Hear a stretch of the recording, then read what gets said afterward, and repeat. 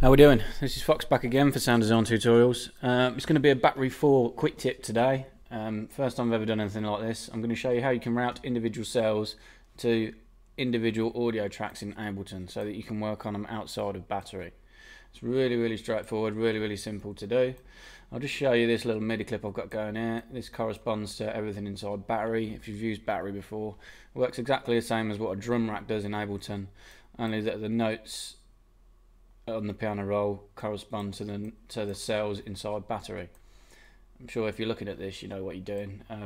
You can work inside battery, use all the effects and everything on each individual cell, and then if you want to then get them outside of battery, which I personally do if I do use battery, it's easy enough to do. So yeah, this is a little drum and bass beat I made quickly.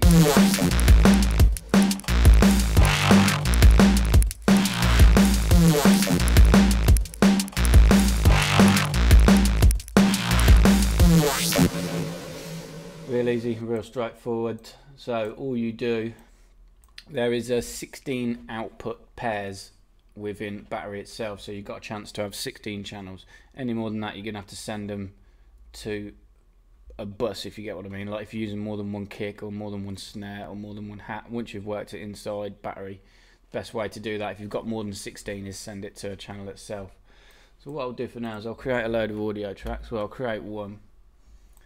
What you do is, because it is an audio track, you're going to want to select the channel that battery is running on, which is 9 battery 4. Change it to in, and then this box under here, these are all your stereo pairs. The first pair 1 and 2, they don't show up because that is what the master for battery is assigned to. I generally don't mess around with that, I'll keep it. So in effect you've got 15, 3 and 4, 5 and 6, 7 and 8. So yeah, the first one, 3 and 4. If you duplicate it, 5 and 6, 7 and 8, and so on. I'm going to do this all the way to the bottom, if you bear with me.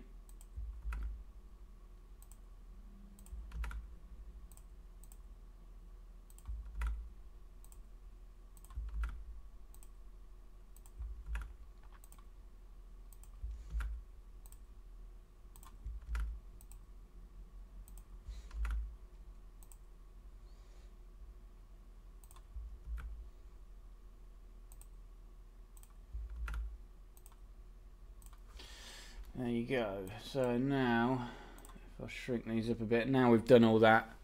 So it's real straightforward. As I say, audio, choose where it's coming from at the top, which is battery, and then in the next one you select which stereo pair you want it to come from. Make sure it's on in, and then it's going out to the master. Nothing shows up, nothing flashing up.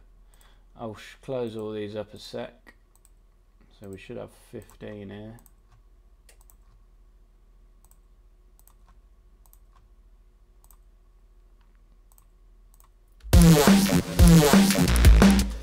One, 2, 3, 4, 5, 6, 7, 8, 9, 10, 11, 12, 13, 14, 15. 15 audio channels already assigned to the stereo outputs of battery itself.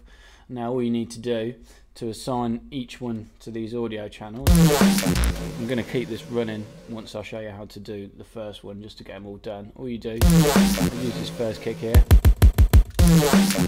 See the cell flashing up when it's triggered by a MIDI note. All you do is right click, go to output, direct out, stereo 3 and 4 is the first one. Now it's coming through to this audio channel here. For some reason they come through quiet. I mean, when I do it I normally put a utility on every one, just beef it up. I don't know where that's gone. Put a utility.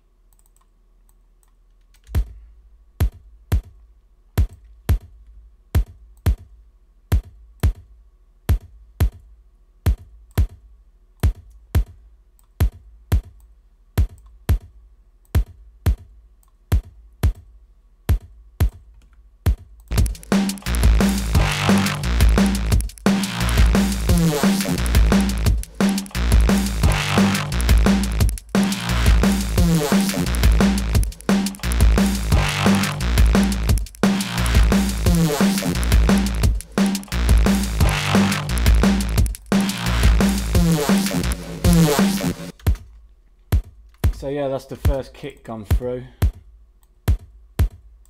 Because I've muted the battery 4 channel, you're only hearing what we're sending out, direct out. If I mute the battery cell, you can see. All I'm going to do now is assign each one of these in turn. I'm going to go from top to bottom, the ones that are flashing, and assign them to corresponding MIDI channels. You'll start to hear them come in, direct out.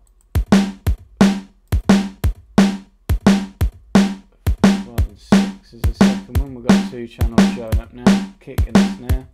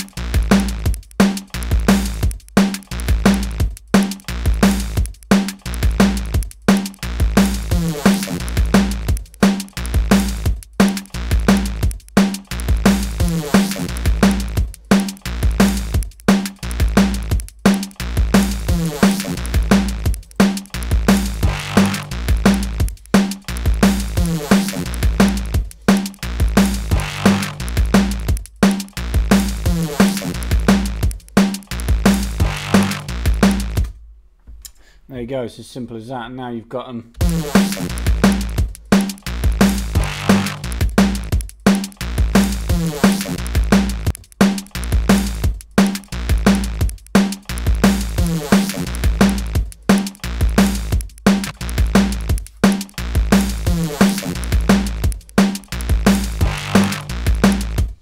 Okay, now you've got them all in outside of battery. Even though you've got all these effects inside battery, you can work on them individually. Like I say, I'll solo this.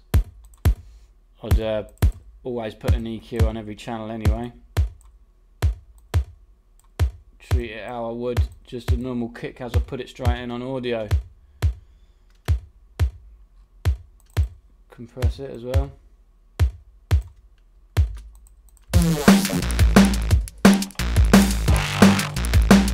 Obviously rename them, colour code them how you are used to.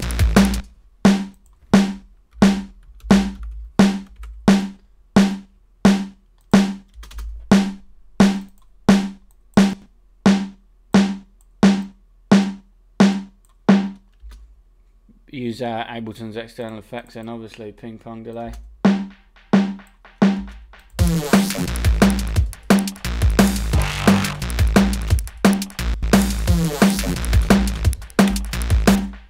Group them, glue compress them as I would any other set of drums.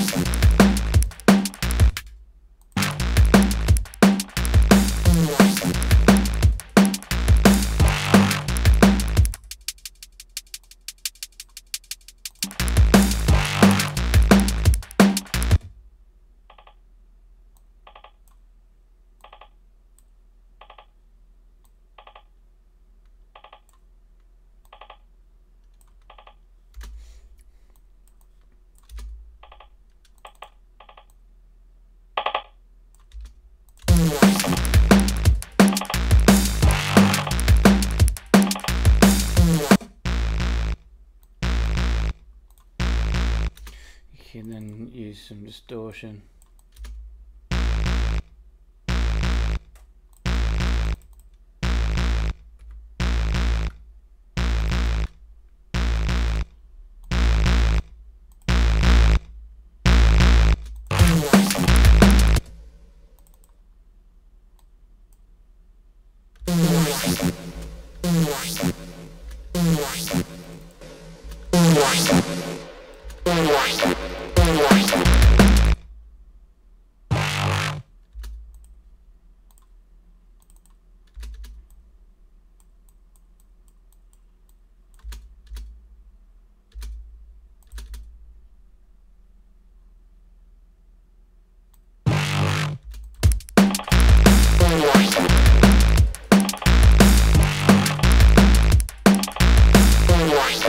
There you go, that is the basic routing within Battery 4 of how to get it out to individual audio tracks in Ableton Live.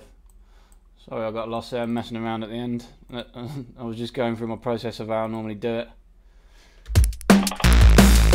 Real straightforward. Assign audio tracks, locate it to Battery 4, which is the MIDI channel that you want, and then set each individual one to the stereo pair, do them in succession, and then when you go through it's going to bring them in order. All you do is right click, output, direct out, and then choose the stereo output that you want for each one. Obviously if you got, as I said before, if you've got two kicks that you're happy with how they are inside Battery, you can send them to the same channel. It opens up another world of possibilities. But yeah, for now that's it. Make sure you check out my Facebook and Google Plus page if you enjoyed this. It's Sound Design Tutorials.